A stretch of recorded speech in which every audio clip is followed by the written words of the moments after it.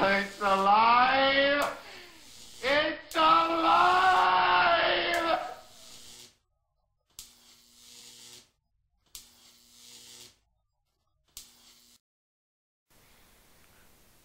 Hi, this is Artifacts Mars with a morning update.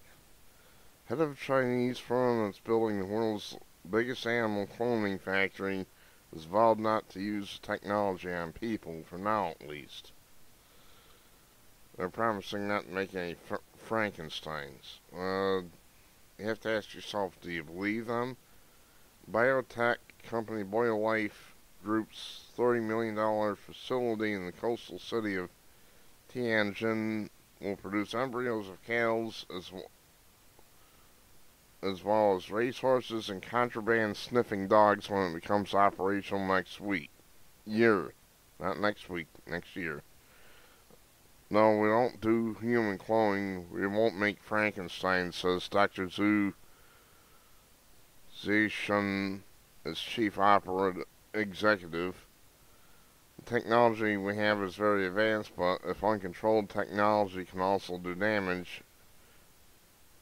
Every technology has to have a boundary. As a 12-year-old, Zhu became fascinated with plant cloning. Now, at age 44, he's leading China's charge to become a world leader in cloning technology. Our primary goal is prime quality beef, Zeus had told NBC News in an exclusive interview, noting that China's cattle industry is traditionally focused on meat production. However, beef consumption is currently growing at double-digit rates in this country, with imports increasing due to the low quality of China's domestic beef. Maybe we could sell them some Herefords.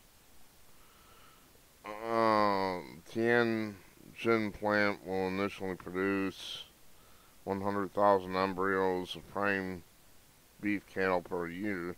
That figures is eventually expected to rise to 1 million embryos annually, which will make it the world plant's largest animal cloning operation.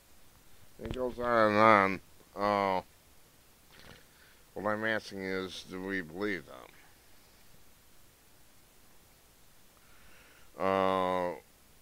China still has a state-run economy, actually much like we do here.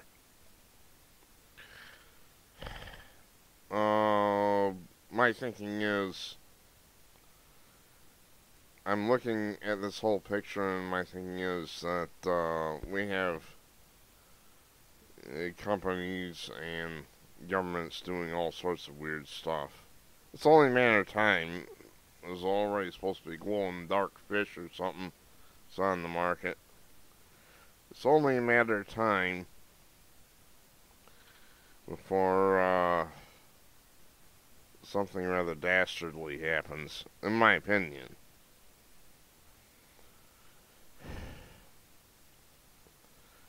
Well, this guy says he's not making any Frankensteins for now. Pardon me if I don't believe that. Oh well. Time will tell what's going to happen with this, and it may not be something good. I'm Artifacts Mars. Thanks for watching.